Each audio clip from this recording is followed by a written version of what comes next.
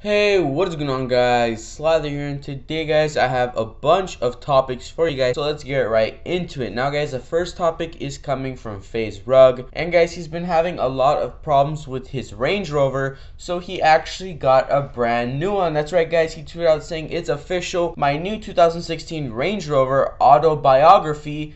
Thank you guys so much for everything." So yeah, guys, a nice ass car. Congratulations to FaZe Rug. Now, guys, the next topic is coming from a YouTuber with 13,000 subscribers known as Monsta. Now, he came out with a video called "Exposed Gamer Forever Viewbotting / Subbotting Cunt." So yeah, guys, in this video he pretty much shows a bunch of proof and stuff like that about Gamer Forever, and you know, I'm not gonna be biased and say that it's true. I'm not gonna be biased and say that it's not true, but guys, you can go check it out yourself on Monsta's channel and see for yourself. Now, guys, the next topic is coming from a YouTuber that I cannot say the name of.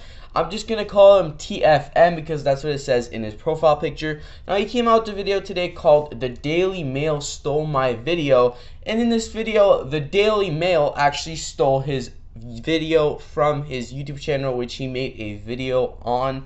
So pretty much, guys, what happened is the Daily Mail made an article, and in that article they actually had his video. Now, I know what you're thinking. So they had his video and they advertised for him and gave him views. Well, no, they actually downloaded this video and played the video without giving him any kind of credit. So it's just like a player. You can't see who the YouTuber or who the video is by, and you can't go to the channel that the video is by. So they pretty much just jacked his video and used it for their own purpose without any recognition.